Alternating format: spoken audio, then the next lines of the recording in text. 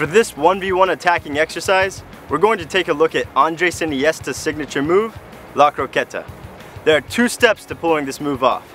The first is just getting comfortable moving the ball from right to left or from left to right.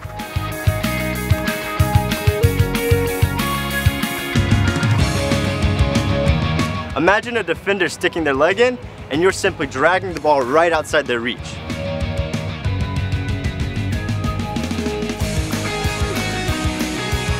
The second piece is pushing the ball forward using the instep of our opposite foot.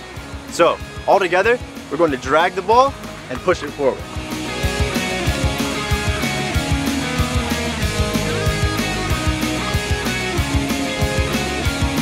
Or, if we're going in the opposite direction, we're going to drag it and push it forward this way. Let's check it out at full speed.